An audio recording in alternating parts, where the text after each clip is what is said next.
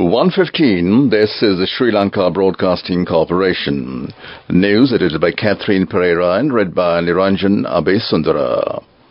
President Wickremesinghe says that a modern technological education system will be implemented suited for the year 2030. The Prime Minister leaves for China on a 5-day official visit. Cabinet approval granted to decide the foreign employment sector. Ex-President Maithripala arrived at CID over Easter attack statement. Police hotline receives over 1,000 complaints on abuse, violence against women and children. In world news, China linked to UK electoral roll cyber attacks. President Wickremesinghe says that a modern technological education system will be implemented suited for the year 2030. Teachers will be trained in this regard. New technology system will be introduced to schools. Action will be taken to introduce artificial intelligence to schools. He also stated that National AI Centre will be established in this purpose. 10 million rupees have been allocated for research programs. A national ceremony to provide an midday nutritional meal was commenced by the President at the Narayan Peter Sudata Balika Vidyalaya. Malnutrition is a major issue in the country. The government is hoping to provide solutions to this issue. Minister Premajata said that the Education Ministry has undertaken a measure to offer a main meal to school every student in grades 1 through 5 starting from today. Decision was taken into consideration following recommendations from the nutritionists. Minister Sunil Premajata had given instruction to serve the breakfast between 7:30 a.m. and 8:30 a.m. before the students engage in educational activities. A total of 1.6 million students are beneficiaries of this year's school feeding program, covering all the students in the primary grades of 9,100 government schools and all schools with less than 100 students. The government has allocated a budget of 16,016 million rupees. Prime Minister Wickremesinghe left for China last night for a 5-day official visit, airport sources said. They said the Prime Minister had agreed to visit the country on the special invitation of the Chinese government. During the visit, an agreement is to be reached on the restructuring of loans given to Sri Lanka by China, whose payments have been suspended. 10 other Sri Lankan delegations have joined the Prime Minister for this visit.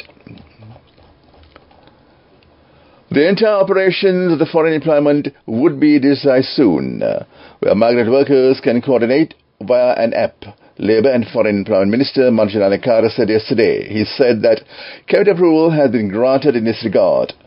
He was speaking to journalists in Matale on the sidelines of the Jayagama Sri Lanka program yesterday. This would make the Foreign Employment Bureau thwart unnecessary interference and handle illegal activities effectively. He said this would also help eliminate traffickers and fraudsters from the foreign employment sector and would improve communication between migrant workers and authorities. This news broadcast comes to you from the Sri Lanka Broadcasting Corporation. Former President Maithripala Sirisena has arrived at the Criminal Investigation Department to make a statement over his recent comments regarding the Easter Sunday bomb attacks. The CID summoned the former president in order to record a statement over the controversial statement he recently made on the Easter Sunday attacks. After Minister of Public Security Tiran Alas had instructed the IGP to carry out an investigation into Sirisena's remarks. The special unit established in the Bureau for the Prevention of Abuse of Children and Women of Sri Lanka Police have received a total of 1,077 complaints related to incidents of abuse, violence and harassment against women and children through hotline number 109 between 4th January to 10th of March this year.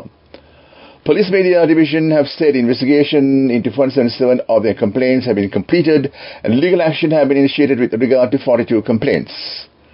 8 of the complaints have been forwarded to the Mediation Board's Commission, while investigations are currently underway in relation to 5 complaints, it added. The special unit, which is operational round the clock, was established in the Bureau for the Prevention of Abuse of Children and Women of Sri Lanka Police, with effect from January 4th, 2024, in order to receive complaints related to violence against children and women. Police Media Division said the special unit allows general public to submit complaints related to crimes against children and women through email address cwb.online@police.gov.lk, a hotline number 0109 and telephone number 011 2444444. That ends local news for now. The main news story is brought to you by Sinhala Mahatmya. 136 teachers who served as teachers' assistants and 9 diploma holders have been recruited to the teacher service in remote areas in the central province owing to the teacher shortage in the area. Appointment letters were handed over by the Governor Lalit Yugamage. That was the main news story. The main news story was brought to you by Sinhala Mahatmya. Watch Live is brought to you by CIB New Year offer. Valuable gifts and gift vouchers. 25% discount for bank cards till 10th of April. Visit CIB today. CIB revives once always. People of Aduravalla are facing severe hardships due to a lack of transport facilities. The SLTB and private buses that are operated from Kurunegala to Malpitia have been suspended in midway. The request relevant authority to provide speedy solution to this issue. That came to you in Watchlight. CIB New Year offer. Valuable gifts and gift vouchers. 25% discount for bank cards till 10th of April. Visit CIB today. CIB revives once always. Coming up, World News.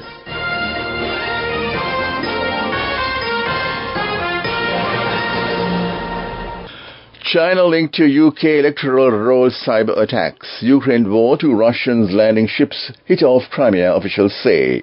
Israel war on Gaza, Israeli forces laying siege to 3 hospitals. UK government is expected to link cyber attacks on the country's election watchdog to China. Attacks on the Electoral Commission, which reportedly saw personal details of millions of voters accessed, happened in August 2021 but were only revealed last year. So the MPs and peers who have been critical of Beijing are thought to have also been targeted in cyber attacks. Deputy Prime Minister Oliver Dowden will address Parliament today about the threat. BBC understands that other Western nations will set out a similar concern. Ukraine says it has hit 2 landing ships, a communications center and other infrastructure used by Russia's Black Sea Fleet off annexed Crimea. An announcement by the Ukrainian General Staff said Yamal and Azov ships have been destroyed.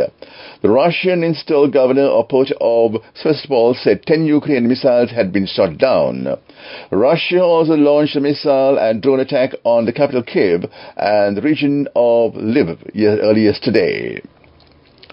Israeli forces have surrounded Al-Amal and Nasser hospitals in southern Gaza, while in the north, soldiers are continuing a deadly week-long raid on Al-Shifa medical complex.